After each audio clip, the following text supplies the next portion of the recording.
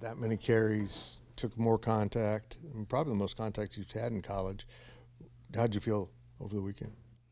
Honestly, my body feels better than it did after the Tulane game, so definitely some positives there. But I mean, I feel pretty good. Like, um, obviously, we had to start practicing and stuff a day early because of the Friday game last week.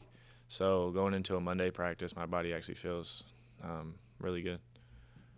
Went back and looked at the film. What did the offense do that worked so well? I think it really just starts with Coach Riles, and hats off to him and credit to him because we came out firing and he came out aggressive, and then like I said, Coach Kleiman, we could have went 3-and-out. Coach Kleiman says go for it on fourth down in our own territory.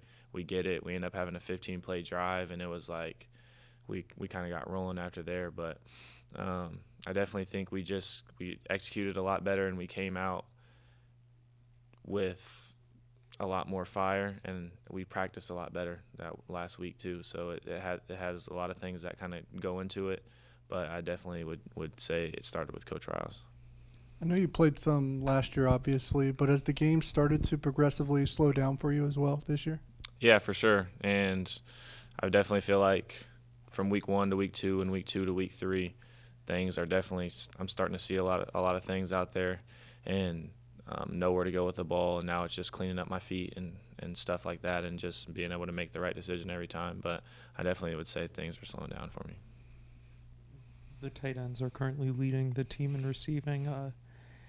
When you get in the red zone, are you looking for them, or is it just sort of a thing where they seem to be open all the time? I guess they just open up, and I really think what opens it up so much is our run game and how well they do in our run game. It's like the guys that are guarding them, they have to respect how well we run the ball. And like on the touchdown, I had to Lofton, like when you fake a pitch to DJ, like you have to respect that DJ could get a pitch right there and walk into the end zone. And Lofton did a pretty good job acting on that play and kind of just slipping past the guy. And on the other one, we get in 13 personnel, and I don't know how much throwing we've shown out of 13 personnel this year, so I don't think those guys were expecting it, and we get an easy walk-in touchdown. So it's definitely some scheming stuff that those guys do upstairs that they do a really good job with, and just being able to mix up looks and stuff to be able to confuse the defense, I definitely feel goes a long way in the red zone. A lot of teams don't run 13 personnel. When you're the quarterback, do you sort of realize that teams start to go a little bit heavier when you can get into that 13 personnel look and still play effectively out of it? Yeah, that's definitely what we get into it for, to kind of get some bigger bodies on the field, and our tight ends run really well. So being able to get them in that heavy personnel and be able to spread them out and make guys do things that they're not used to doing, I definitely think helps us out. What's something that you're still really stressing with the rest of the offense that you guys can do better heading into Game 4? I think the biggest thing is just getting on the same page as those wide receivers. We have a lot of like decision routes, option routes, where those guys have the option to make a decision. So just being able to make sure that we're all on the same page, we're getting to our right depths on stuff, so that I can go out there and trust that, hey, this guy's going to get here. I just put the ball where I know it needs to be, where I was putting it all week at practice, and I know a guy can go make a play on it. And then for me, it's just cleaning up my footwork in the pocket and being able to make some of those throws that I made all week at practice, being able to put that on film on Saturday. I was going to ask, the cameras had a close-up of you with your necklace kind of dangling off early in the game. Were you surprised when the ref was coming up and telling you about that, and how did you handle that the rest of the way? Yeah, he just came up and said my necklace had broke, or my chain had broke, and I was just like, all right, just take it, because we were in the middle of a drive.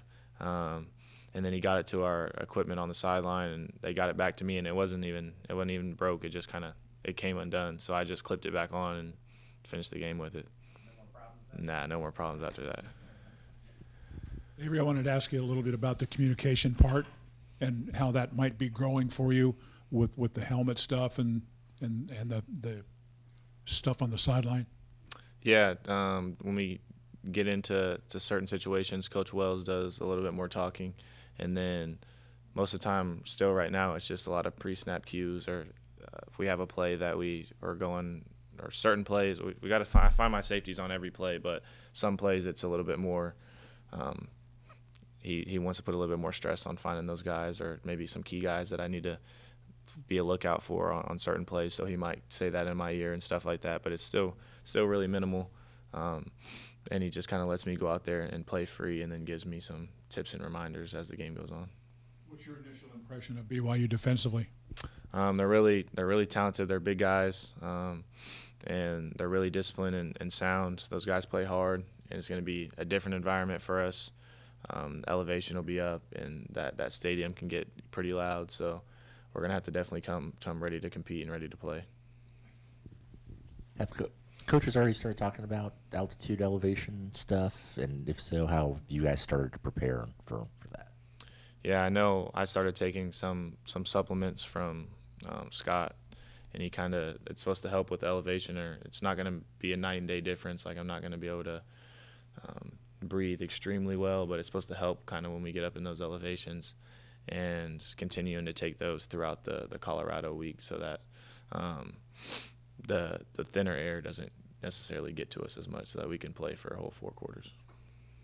You've done a pretty good job with ball security so far. I think, one interception in your career. But how do you balance being aggressive and also is that something that you're kind of growing with, knowing when to maybe take a shot and when to eat it for live another day? Yeah, I feel like sometimes, like, interceptions are going to happen. It's not, like Coach Wells says, sometimes just the cost of doing business. When you throw the ball enough times, you're going to throw an interception.